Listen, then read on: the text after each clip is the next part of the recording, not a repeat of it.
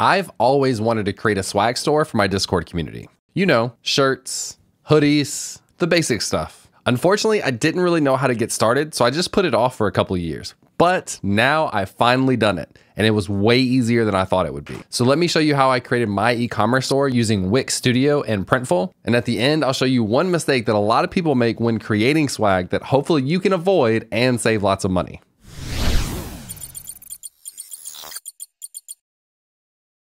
All right, let's start from the beginning. There's basically two different ways that you can create a swag store.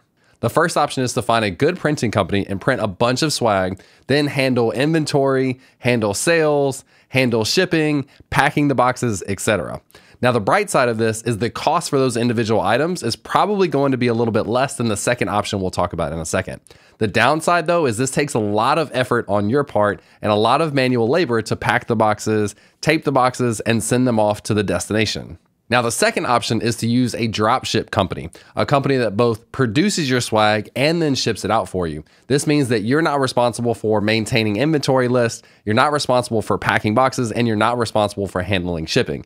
This is the bright side. The downside is this may cost a little bit more, but for me, that is totally worth it to save me the time and energy that it takes to manually ship and pack boxes. Now, the other thing you need to think about is on the software side. How do you handle purchases? How do you handle payments? How do you handle getting the user's information, credit cards, all those things? This would actually take a lot of work to build from scratch, something that I wanted to avoid personally. I did a little research on YouTube and I found several 4-hour long tutorials building all that stuff yourself. And that's not something I wanted to do. I wanted to create this as quickly as possible so that my community could order swag. So instead of writing all of that code myself, I decided to use two platforms that have been doing this for a long time. Printful to handle the creation and shipping of swag, and Wix Studio, the sponsor of this video, to build a website that integrates with Printful in just a few clicks. So to get started, you'll need to create an account with Wix Studio, and then you can open up your workspace to create a new site. In this case, I'll start from scratch so I can show you every step along the way. While that's loading, I just wanted to call out that you could also start from a template, and they have some specifically made for e-commerce that you can scroll through and look at as well.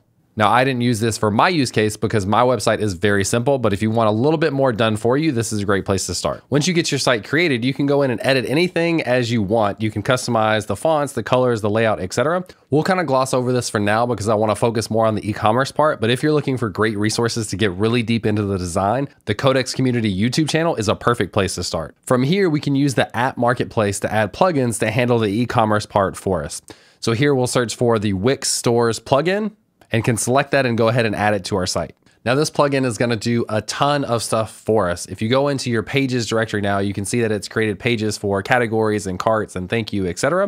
And then we also have the ability to just drag on this store widget, which will show a list or a grid of all the items in our store. You can also test this out and see that it's responsive for mobile design, tablet, and desktop. So it's gonna look good on any sort of device that your users are using. This is only using dummy data to start, but now we can integrate this with Printful to be able to connect to real products. Now, just like we did before, we can go back to the app marketplace and search for the Printful integration. Once we find that and add it to our site, we'll need to go through the configuration to make sure that Wix has access to Printful. Now, I've already created my account, so I can go ahead and connect this here, but if you don't have one, you can create a free account with Printful to get started.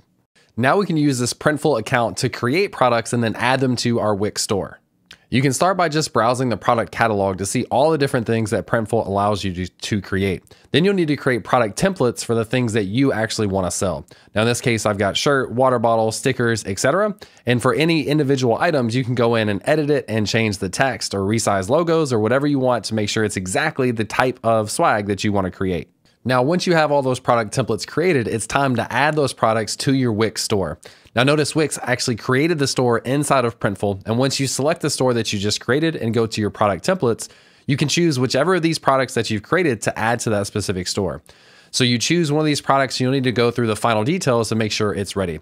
So you need to confirm colors and sizes, and then when you go to mockups, you can choose which picture to display of how this thing is going to look on what type of figure or without a person, etc.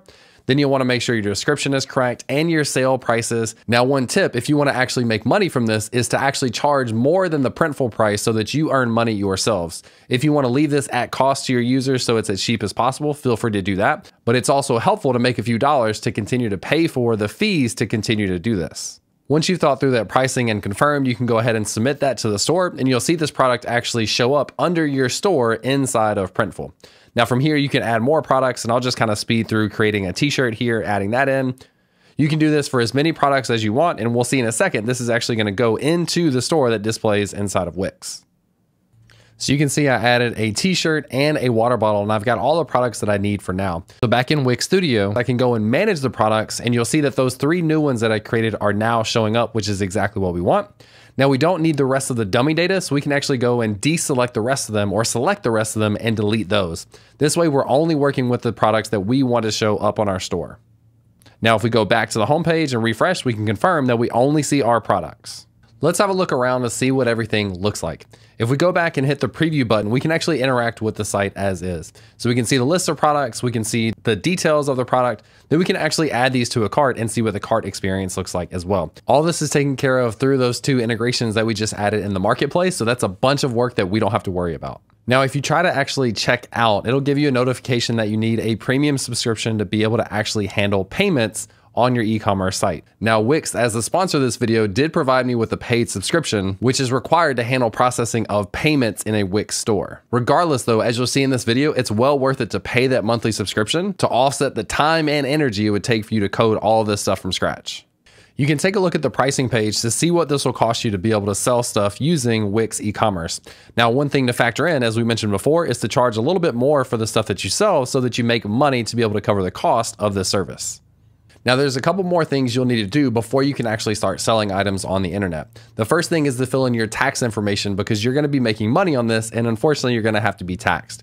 Now you can do that inside of the Wix dashboard. What I did was use my Learn, Build, Teach LLC and just track it under that. From there, the next thing you're going to want to do is set up a custom domain. Now I have learnbuildteach.com as a domain inside of Namecheap, but I have a learnbuildteach.com website that is hosted on Netlify. So inside of Namecheap, I basically point the records to Netlify and let Netlify be the name server for my domain. So let's see how I configured inside of Netlify to be able to point back to Wix Studio for a subdomain of store.learnbuildteach.com. Now you can start inside of the Wix Studio dashboard and tell it which domain you want to connect to. In my case, it's a subdomain of store.learnbuildteach.com. Now it's then going to ask you if you want to transfer ownership of that domain to Wix. In this case, we don't want to do that, so we can say no thanks. And then for me, what I did was go to my deployed site inside of Netlify. I went to domain management and then went to the aliases or the C panel to be able to show you all the records that I created. So inside of the DNS panel, you can see I have a couple of records at the top for store.learnbuildteach.com. But basically, these are the 2 records that you're going to need to have to be able to associate the subdomain store.learnbuildteach.com with your Wix site. And lastly, the most important part is now you have to tell Wix what kind of payments you're going to accept and how you want to get paid. Now you can see that I've got several different things that are active for checkout right now. Interestingly, they also have a Wix point of sale where they can send you hardware and you can take payments that way. For me, when I handle my payouts though, I'm going to take that through PayPal. After a few seconds of logging in and confirmation, I'm now able to agree and connect PayPal to my Wix account. Now, one additional thing that I think could be useful is Velo by Wix, which allows you to write custom code for your sites in Wix Studio and really add any sort of logic that you think might be missing with code. Now, a couple of examples that are specific to the e-commerce section, they even have Wix Ecom APIs that you can dive into. One is around calculating shipping rates. You can also determine custom discount triggers. So if you want to give people specific discounts based on how many things they buy or something like that, you can add on additional fees, add custom validations, basically anything that you want to do inside of code. Either Wix gives you APIs or the ability to write that code yourself to be able to add that functionality into your site. And with all of that configured, you're now ready to push publish and have your e-commerce store available to the world. Now, I mentioned at the beginning of this video, I had one big gotcha that I wanted to share with you so that you don't make this mistake.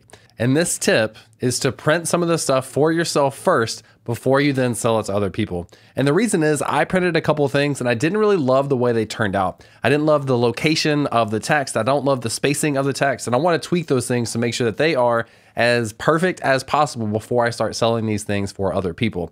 So regardless of who you work with to print and or ship your stuff, make sure you print a few things beforehand, get it in person, make sure it feels like good quality, that things line up the way you expect, and everything looks exactly right before you publish your site broadly for the world to be able to purchase your swag. So that's how I created my e-commerce store for my Learn, Build, Teach Discord community.